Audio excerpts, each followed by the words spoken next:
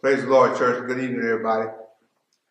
It's a blessing to be back with us again on another beautiful fall day that the Lord has made. Hope everybody had a wonderful and safe weekend. Amen. I have a homegoing list here. Our sister Veronica Gates' husband passed. Now, that sister, Terry Gaines' father, his name is Brother Theodore Gates. Amen. And his homegoing will be on Friday at 11 o'clock at H.H. Roberts Funeral Home.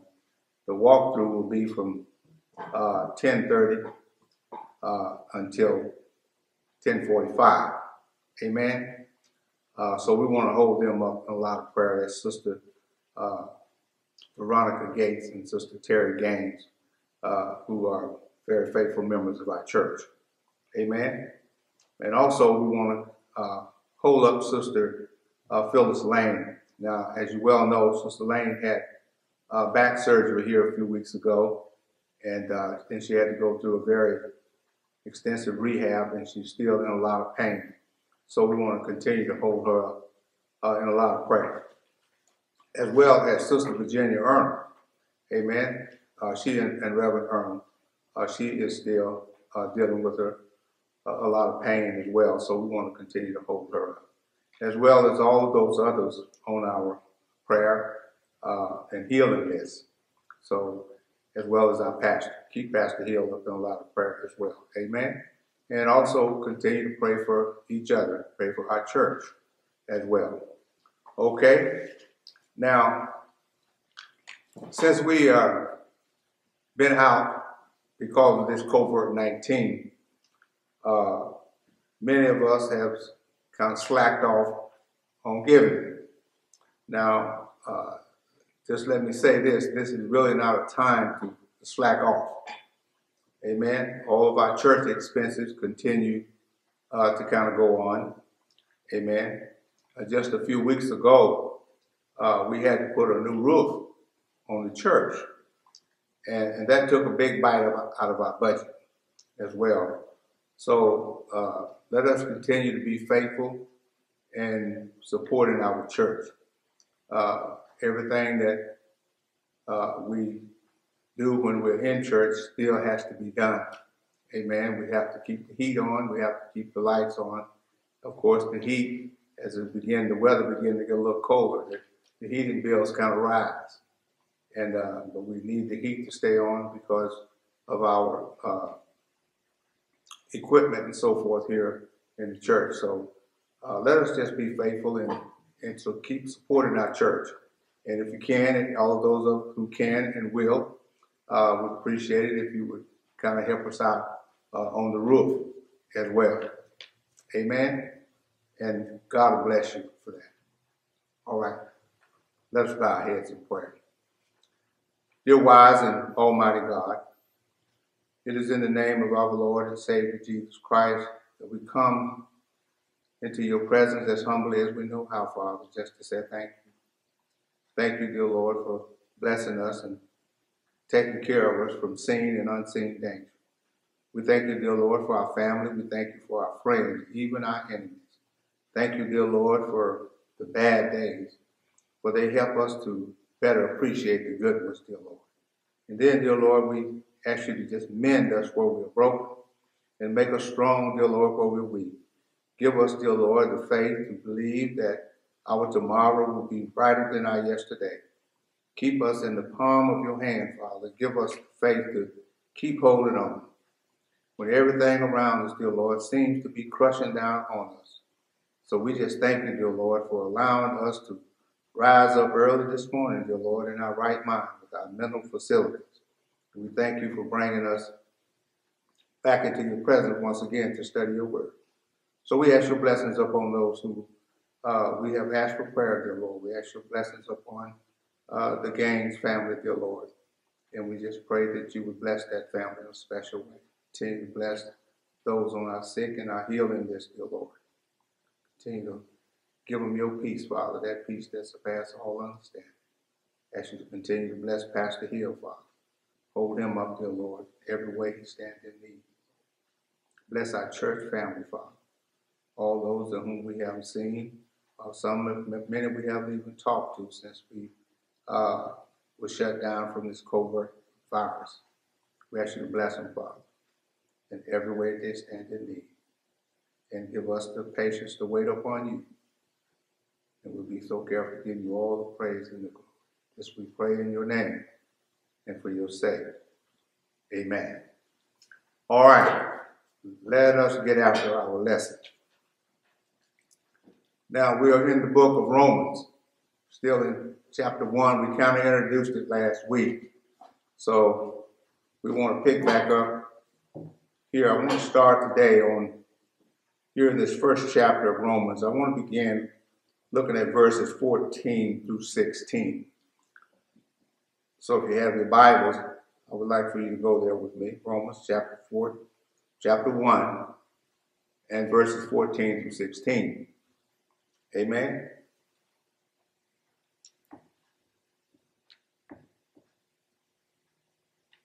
I am a debtor both to the Greek and to the barbarians, both to the wise and to the unwise.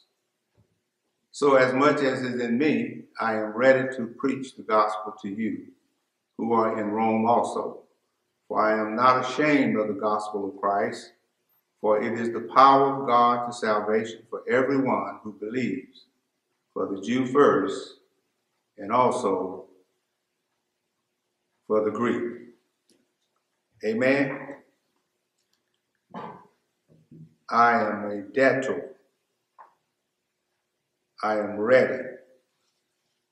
I am not ashamed. Amen. Paul says.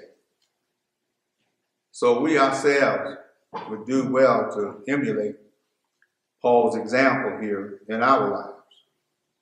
Now, I want to read just a little bit farther here, if you will.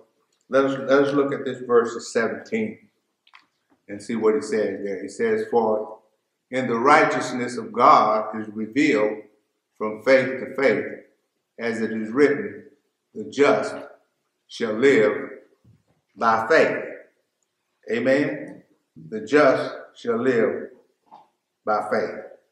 Now, we have here the theme of the letter, the gospel on faith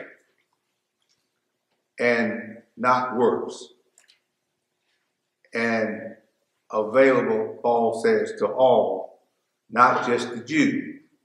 So Paul explains here in Romans how God can be both just and justifier. Amen. That he can make sinners righteous. Amen. And still uphold his own holy law. He quotes here from Hebrews chapter 2 and verse 4, where it said, the just shall live by faith. Amen.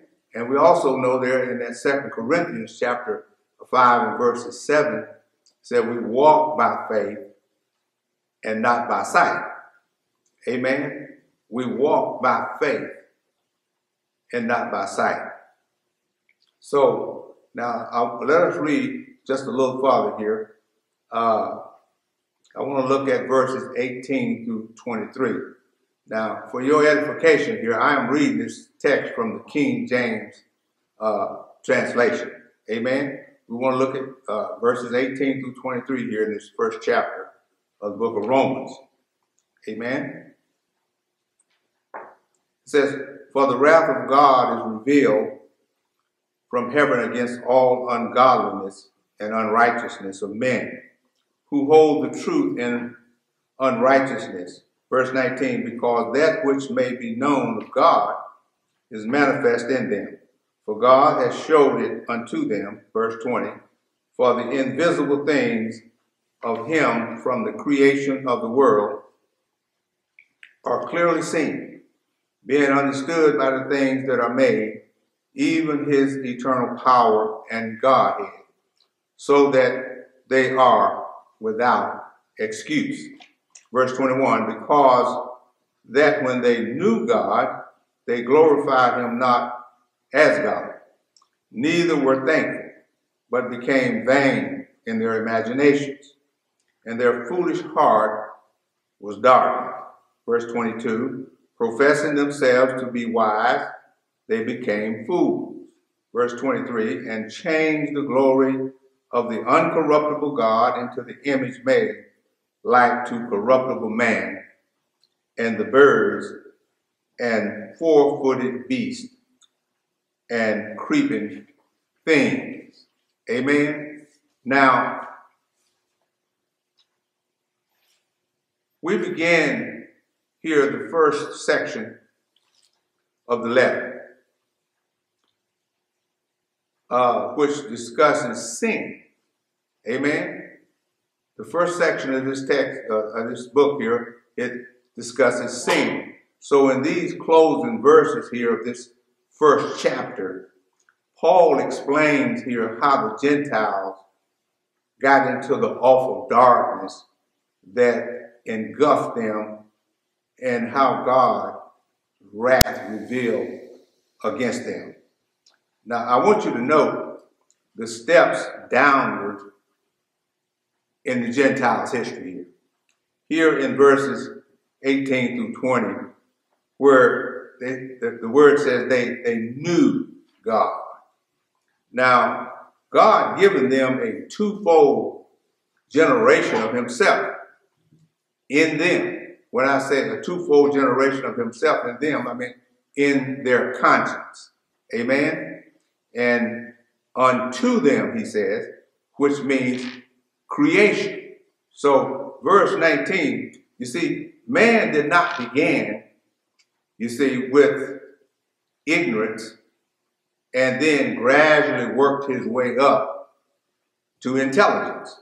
Amen? He began with a blazing revelation of the power and the wisdom of God. You see, and he turned his back on it. Amen? And he turned his back on it. Now, God had revealed himself from the very time of creation. So that people who have never heard the gospel are still without excuse. So you see, if you never heard the gospel before, it doesn't give you an excuse, amen, to sin. It's just like the secular law. Just because you don't know what the law is on traffic lights and so forth, it doesn't give you a pass or an excuse to say, well, I didn't know what the law was. Amen. The law does not give us an excuse. So it's the same way here with God's word. Amen. If you never heard the gospel, you are still without an excuse. Okay. Now, we're going to be looking at how God judged such people. We'll take that up as we move over into this second chapter here of Romans. We're going to show us how God judged such people here. Amen. So I want us to pay very close attention and follow very closely along with us throughout the study. Amen. Now, here in verses 21 through 23 of this first chapter of Romans, it says, they glorified him not as God. Amen.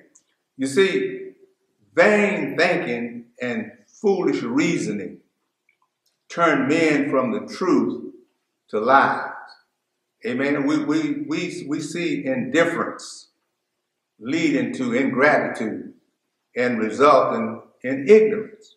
Okay. We see this going on all the time today. Amen. Foolish thinking, vain thinking, and foolish reasoning, you see, and turning the truth of God's word into a lie. Amen. People today, you see, they bow before the Greek and the Roman philosophers and honor their words above the word of God. But Paul calls all these philosophers empty imaginations. Amen. Empty imaginations and time of ignorance. Here in verse 21, if you're following along with me, and I pray that you are. Here in verse 21.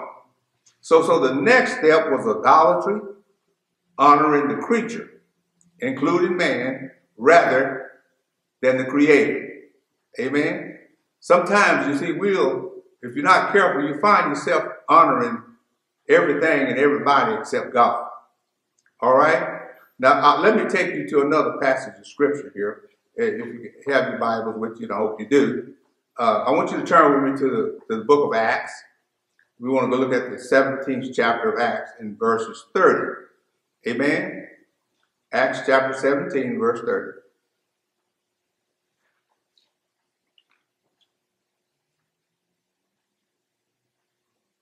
In the times of this ignorance, God winked at, but now commanded all men everywhere to repent. Now, depending on what translation you're looking at, this word here, winked, it means he overlooked.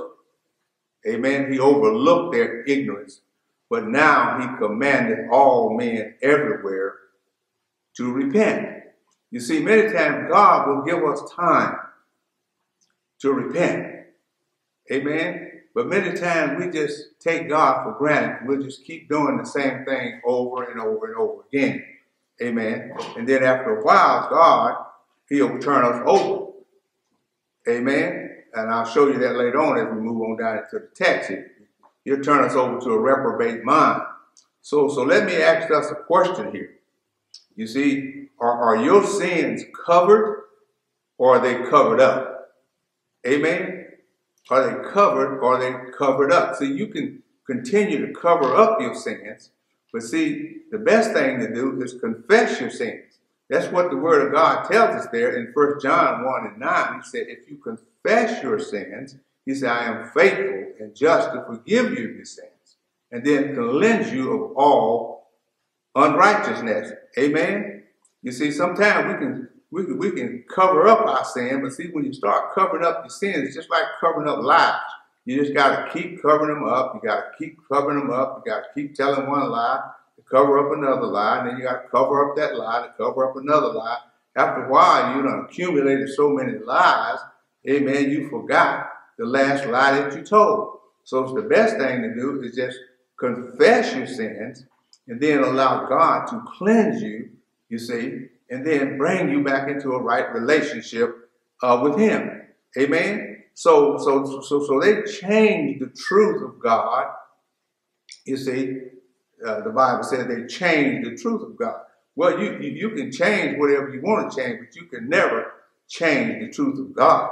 Amen? Okay, now I want you to turn with me once again here. Let's look at verses 24 through 25 of this first chapter here in Romans. Verses 24 through 25, where it says, wherefore God also gave them up to uncleanness through the lust of their own hearts to dishonor their bodies between themselves. Verse 25, who changed the truth of God into a lie and worshipped and served the creature more than the creator. Amen?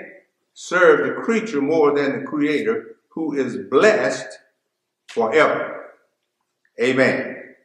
Now, as I said before, you cannot change the truth of God's word.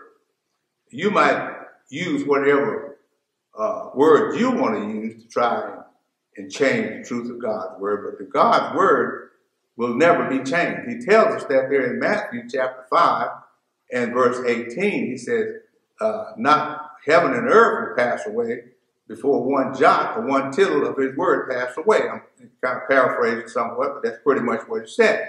Amen. You can never change the truth of God's word. Now, this word here, changed, should really read exchanged. Amen. People replace God's truth with Satan's lies. Okay, so what is Satan's lies? Worshiping the creature and not the creator. worshiping man instead of God, worshiping things instead of Christ. Amen? You see, if we're not careful, we'll find ourselves worshiping all these things and then neglect God. God is the only one that's worthy to be worshiped. You see, we can't worship things because things will pass away. The word of God will never pass away. Amen? You see, Satan tempted Jesus to do this very same thing over there in Matthew chapter 4 and verses 8 through 11. You see, he tempted Jesus like that. Now, I want you to note here in verses 18 of our text, here in the Romans chapter 1, the Gentile held down the truth, and they exchanged the truth for a lie. Amen? People do it all the time. We see it in our government today.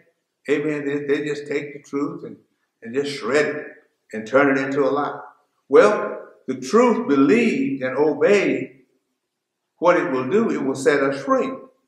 The truth believed and then obeyed, it will set us free, according to John 8:31 and 8:32. Said the truth will make us free. You see, the truth rejected and disobeyed, you know what it does? It makes us a slave. It makes us slaves to the lie. Amen? Now, here in verses 26 through 32, it talks about where they rejected the knowledge of God. And that's what people do today. A lot of people just outright reject the knowledge of God. Amen? Let's look at these next few verses here in verses 26 through verses 32 here in Romans chapter 1. It says, "For this cause God gave them up unto vile affections. For even their women did change the natural use into that which is against nature." Verse 27. "And likewise also the men, leaving the natural use of the woman, burned in their lust towards one another, men with men, working that which is unseemly, and receiving in themselves that recompense of their error, which was meet." Now this word here, recompense, if you're looking at the King James, it means penalty. Amen? That which is, he said, is unseemly, and receiving in themselves the recompense or the penalty of their error, which was meet. Verse 28. "And even as they did not like to retain God in their knowledge, God gave them over to a reprobate mind to do those things which are not convenient." Now this word here, reprobate, it means reject. See, you know, once you continually disobey God's word and keep doing things your way, eventually God will turn you over, as the Bible tells, to a reprobate mind to do the things which are not convenient, he says here. So verses 29, it says, "Being filled with all unrighteousness and fornication and wickedness and covetousness and maliciousness, full of envy, murder and debate, deceit, malignity, worshipers," amen, "backbiters, haters of God, despiteful, proud, boasters, inventors of evil things, disobedient to parents." You see, verse 31, "Without understanding, covenant breakers, without natural affection, implicated," which means not to be appeased or quiet, unmerciful. Verse 32, "Who knowing the judgment of God, that they which commit such things are worthy of death, not only do the same, but have pleasure in them that do them. Amen? Have pleasure in them that do them. Now, these people had begun with a clear knowledge of God, a clear knowledge of God. Right here in verse 19 and verse 21. And his judgment against sin, as he tells us here in verse 32. But now they reached the lowest level of their downward fall. Amen. They had reached the lowest level of their downward fall. Amen. You see, they couldn't go no lower. You know, listen, it's hard to fall off the floor. Amen. They did not even want to have knowledge of God. The Bible tells us in Psalms chapter 14 and 1 says, in his heart, the fool says in his heart, there is no God. Amen. The fool says in his heart that there is no God. It's sad to see these tragic results of this decline. Amen. Evolutionists and so forth want us to believe that humans have evolved rather than being created. Amen. From primitive, ignorant beast-like forms into a marvelous creature that we are today. You see, let me share this with you. My wife and I used to do foster care. And we had a young man, a little Caucasian boy in our home. And he seen me sitting at my desk one day studying. And he sat there, and he asked me a question. He said, why do y'all say that we were created? I thought it was a pretty good question. And I said to him, well, we are who were created. God created us. And he said, that's not what we're taught in our church. Well, some of the rules are, is when you have these children in your home, you cannot teach them anything contrary to their religion. Okay, that's against the rules. Can't do that. But since he posed that question to me, I had to answer him. And I told him, I said, well, the Bible says that we were created. Amen. Created in the image of God. We did not evolve from the bottom of the sea as he thought or as he had been taught. Amen. So these people, they had begun with a clear knowledge of God and his judgment against sin. Okay? Now, as I said, we were created.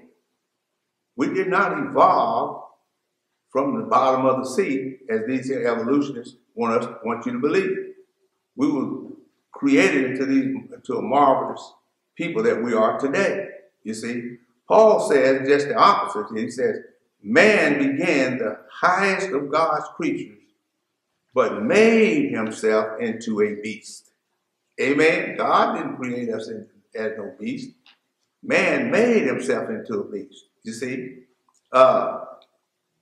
he says here in that, as I was sharing with you about this young man, I told right there in Genesis chapter 1 and verse 26, where it says, God said, let us make man into our image. Amen. You see, so we didn't evolve. We was created by a loving God who loves us, gave himself for us, went to the cross and died for us. Amen. You see. Now, let me show you some of the judgments of God for all these sins.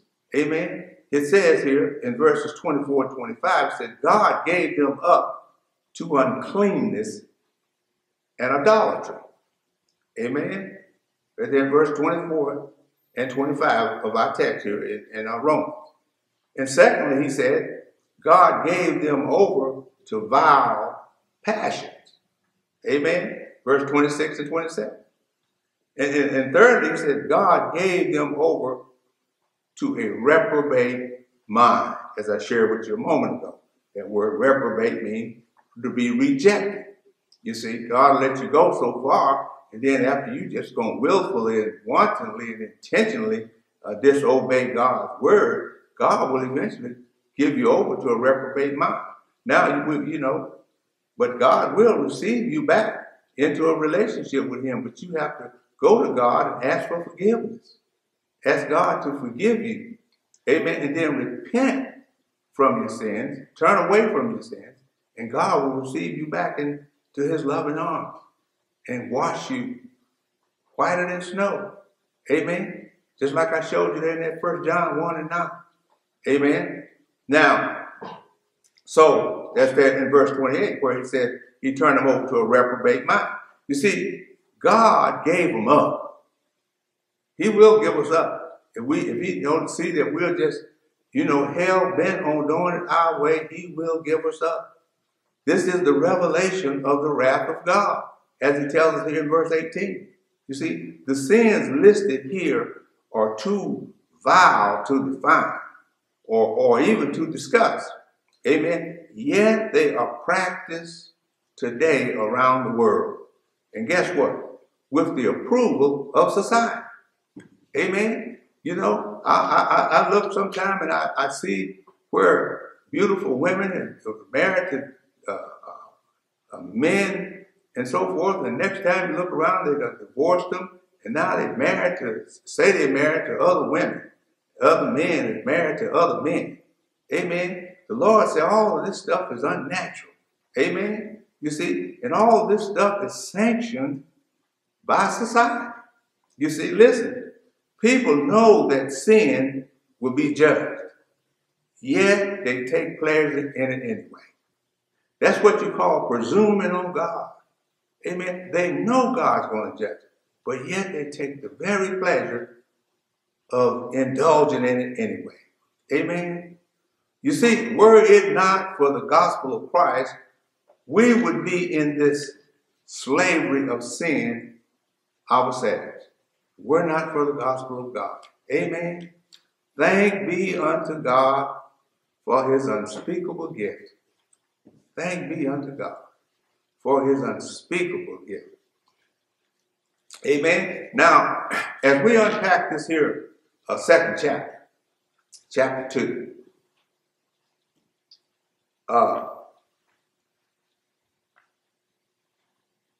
so from chapter 2, verses 1 to 3 and 8, Paul, he turns the searchlight on his own people, the Jews.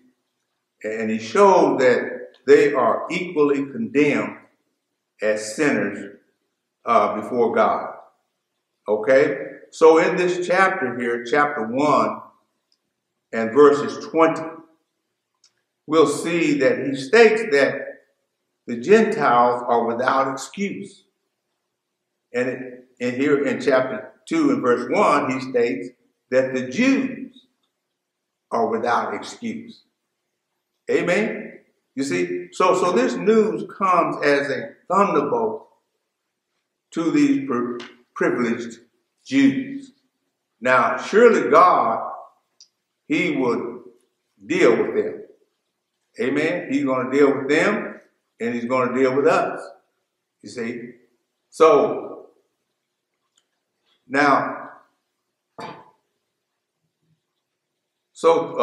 throughout this study here, we'll see this, that they thought differently from the Gentiles. Amen? They thought God would deal with them differently from the Gentile. But Paul says, no. The Jews are under the condemnation and wrath of God because God's principles of judgment are fair. Amen? All of God's principles and his judgments are fair. So in this chapter, he points out 3 divine principles of judgments that prove the Jews is equally condemned with the Gentiles. Amen? You see, God's judgment is according to God's truth. Amen? They're according to his truth. So here, let us unpack these first 5 verses here in this second chapter. Amen. If you're following along with me in your Bibles, and I pray that you are, I want you to go with me to these here first 5 verses here in chapter 2. Okay?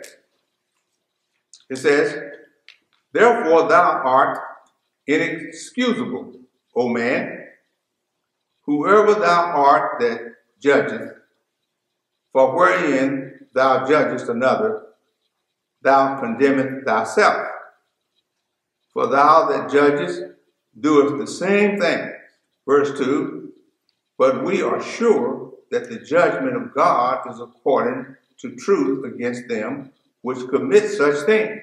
Verse 3, "And thinkest thou this, O man, that judgest them which do such things, and doeth the same, that thou shalt escape the judgment of God?" Verse 4,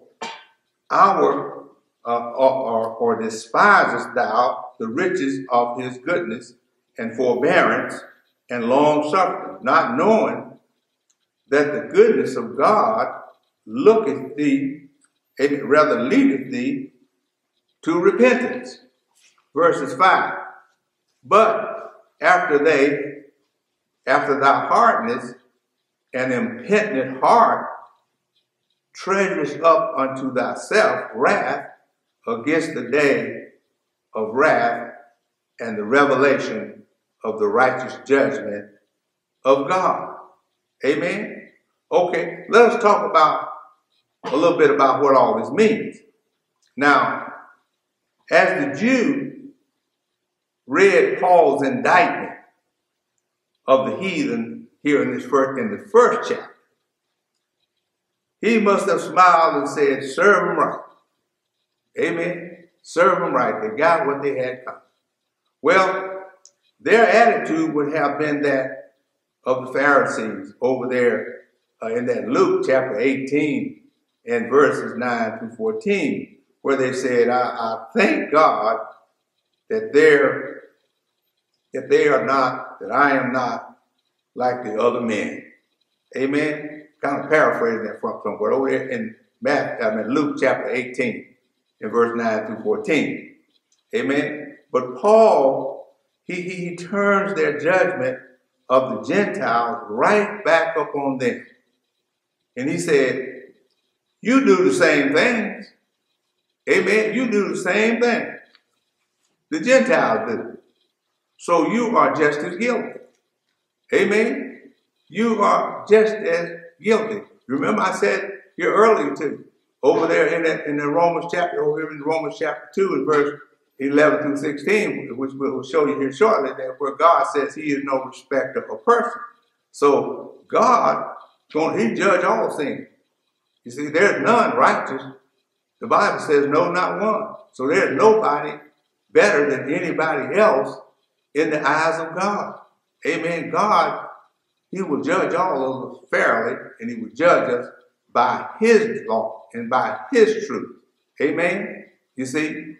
So you see, God's judgment of men is not according to hearsay or gossip or our good opinions, you see, of ourselves or of man, evaluation of us. It is according to truth. You see, in verse 2 here, he said, someone has said, we hate our own faults. We hate our own faults, especially when we see them in others. Amen? So how easy it is for people today, even as in Paul's day, to condemn others.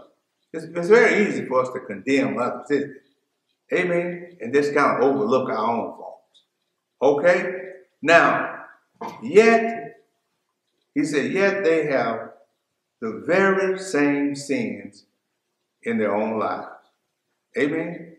We can have some of the very same sins in our own lives, but yet we will condemn and judge someone else, you see.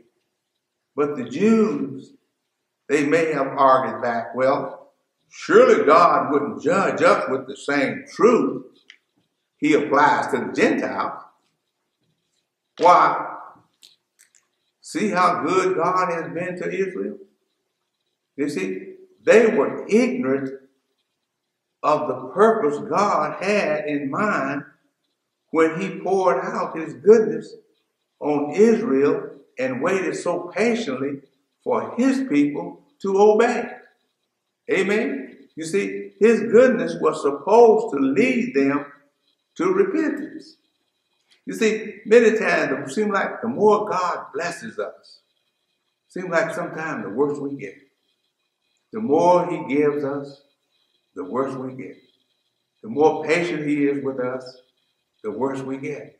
Instead of repentance, we just keep on doing the same old thing, and many times worse. So instead, they hardened their hearts and thus stored up more wrath. Amen. For that day when Christ will judge the lost. That's what he tells us there in Revelation chapter 20. That he will judge the lost. Amen. You see? He said, have you not heard the lost sinners today say, oh, well, I'm sure God isn't going to send me to hell. Amen. You see, why? He's done so many good things for me. God is not going to send me to hell. Well, God don't want to send nobody to hell. And God don't send people to hell. You send yourself to hell. Amen. Hell wasn't created for us. Hell was created for Satan. Are y'all listening to what I'm saying? So, you see, little do they realize that God's goodness is the preparation for his grace. Okay? And instead of bound in humble gratitude, they harden their hearts and commit more sin. Amen? Commits more and more sin. Thinking that God loved them too much to condemn them. You see? Thinking he loves them too much. Well, God loves us. He loves us more than anything he ever created. But God hates sin. Amen? He hates sin. Now these same two excuses that the Jews used in Paul's day, amen, they are still heard today. One, I'm better than others. There are people who think that. Amen. It's warped thinking, but there are people who think that they are better than others. So I don't need Christ. You see, I don't need to go to church. I don't need to pray. I don't have to give. Amen. And secondly, God has been good to me and will certainly never condemn me. You see, but God's final judgment will not be according to our opinions and our evaluations.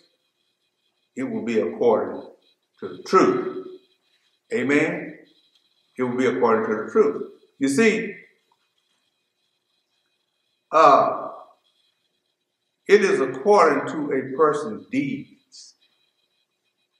And I want to let us just kind of read these next few verses here. We got about another, give me about another 3 or 4 minutes. Let's read these next few verses here. I want to look at verses 6 through 16. And then that'll probably take us to where we're going to cut it off at. Verses 6 through 16. Who will render to every man according to his deeds? To them who, by patient continuous in well-doing, seek for glory and honor and immorality, eternal life. Verse 8. But unto them that are continuous and do not obey the truth, but obey unrighteousness, indignation and wrath.